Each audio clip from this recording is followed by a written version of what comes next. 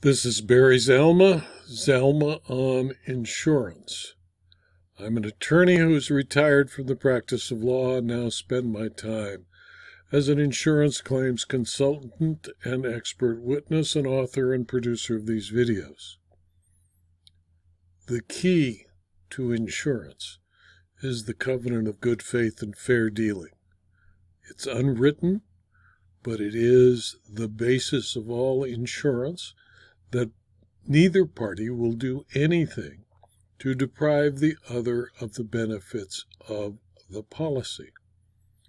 On occasion, insureds act without good faith. They're unethical in their dealings with their insurer. When an insured acts unethically in his or her relations with an insurer, if discovered by the insurer or its claims person, the right to indemnity under a policy may be lost. Although hoary with age, the U.S. Supreme Court decision in Claflin and Others versus Commonwealth Insurance Company, an 1883 decision, resulted after a man named Murphy, acting as the insured, lied at an examination under oath because he was concerned others might learn of information that could hurt him with regard to his relationship to his employer and a lender. The lie was a breach of Murphy's ethical obligation to the insurer, and as a result, because they discovered the lie, he was deprived of indemnity because what he did was considered by the U.S. Supreme Court to be fraud. The U.S. Supreme Court dealt with another case of failure of ethical standards in the case called Stipsich versus Metropolitan Life Insurance Company, a 1927 decision. In that case, the Supreme Court was faced with a failure on the part of the insured to communicate a material change in his health condition, saw a possible breach by the insured of the covenant of good faith and fair dealing, but left to the trial court to determine the truthfulness of the answers. The Stipsich case did explain, however, that the ancient rule, the changes in conditions material to the risk which occur between the opening of negotiations for insurance and the issuance of a policy, must be divulged, and became first established in early British marine insurance policies and is still the law that is followed today in most jurisdictions. An ethical insured who applies for fire insurance, for example, on a dwelling that burns to the ground between the time of the application and the inception of the policy, as required by the Stipsich decision, must advise the insurer of the change and allow it the opportunity to renegotiate its obligations, since the contingent event it was asked to insure was no longer contingent, but was a certainty. An insured that honestly promises its insurer that a burglar alarm exists protecting the property that is the subject of the insurance, and obtains a reduced premium because of the alarm's protection of the property, is a promise that must be kept. However, if the alarm is disconnected between the time the application was signed and the policy issued, the insured is obligated under Stipsich to advise the insurer of the change and allow it the right to renegotiate the terms of the insurance contract. After spending over 54 years as a claims person and insurance coverage lawyer, I found that a high percentage of people insured, well over 95%, act ethically, fairly, and in good faith in the effort to obtain insurance or make a claim against their insurer. The small percentage that do not have an ethical compass and intentionally misrepresent or conceal material facts, or act with total disregard for ethical conduct, or intentionally misrepresent or conceal material facts to obtain insurance, are fraud perpetrators who give up the right to the benefits of the policy. It is best when dealing with a potential insured who has acted unethically to understand what ethics are and what are ethical behavior. Ethics refers to well-founded standards of right and wrong that prescribe what humans ought to do, usually in terms of rights, obligations, benefits to society, fairness, or specific virtues. Ethics, for example, refers to those standards that impose the reasonable obligations to refrain from murder, rape, theft, assault, slander, and fraud. Ethical standards also include those that imply virtues of honesty, compassion, and loyalty. Ethical standards include standards relating to rights such as the right to life, the right to freedom from injury, and the right to privacy. Such standards are adequate standards of ethics because they are supported by consistent and well-founded reasons.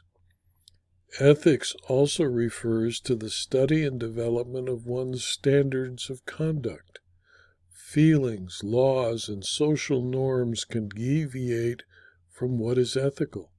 It is necessary, especially to people involved in the business of insurance, to constantly examine one's standards to ensure that they are reasonable and well-founded conduct that ethically treats an insured with the utmost good faith. Ethics also requires the insured to treat its or his or her insurer with the utmost of good faith. Ethics requires the continuous effort of studying our own moral beliefs and our moral conduct, and striving to ensure that we and the institutions we help to shape live up to standards that are reasonable and solidly based. To those in the business of insurance compelled to deal fairly and in good faith in all transactions, developing a moral code of conduct that strives to ensure that every person involved in the business of insurance will shape and live up to standards that are solidly based in the good faith handling of insurance transactions and insurance claims. There is no single answer to the question of what ethics is or how one can act ethically. There are, in fact, multiple concepts defining ethical behavior that began with the Code of Hammurabi that commenced more than 3 eons ago, to continue to evolve through modern philosophers, preachers, and people who claim to be ethicists. Philosophers have struggled with the concepts of ethics for more than 3 eons. No one agrees on which to use. Some apply various concepts depending on the situation. Those in the business of insurance should avoid situational ethics, which are ethics should not and will not apply in the insurance business, whose only ethical mandate should be the covenant of good faith and fair dealing. When dealing with insurance transactions, the ethical system adopted by the insurance professional and the person seeking to be an insured must be consistent. What was the Code of Hammurabi? Probably the first ever ethical code written down, and it was written on a 4-ton slab of diorite, a durable but incredibly difficult stone for carving. At its top is a 2.5-foot relief carving of a standing Hammurabi receiving the law, symbolized by a measuring rod and tape. The text, compiled at the end of Hammurabi's reign, is less a proclamation of principles than a collection of legal precedents set between prose celebrating Hammurabi's just and pious rule. Hammurabi's code provides some of the earliest example of the doctrine of lex talionis, or the laws of retribution, sometimes better known as an eye for an eye. Since Hammurabi issued his code, modern philosophers, starting with Plato and Aristotle, came up with the idea of virtue ethics. Then, from the Hebrew Bible, the 10 Commandments set forth rules of ethical behavior. Later, Jesus came out with the golden rule that do unto others as you would have others do unto you. After Jesus, the Islamic imams came up with a form of Islamic ethics. Buddhist ethics. Kant, a German philosopher, came up with what he called the categorical imperative, and also what he based as pure reason being a grounds for ethical behavior. A later German ethicist, Hegel, came up with his theory of the ethical life. And other philosophers created metaethics, a study of where ethical notions come from and what they mean. Applied ethics, the study of specific problems or issues. Altruism, and Ayn Rand's rational self-interest, as well as the utilitarian principle. Whichever concept of ethics the insurance professional or the person seeking insurance follows, it is always best to apply the covenant of good faith and fair dealing when seeking insurance or when acting as an insurer or the representative of an insurer, and act with great integrity, professional competence, and confidentiality.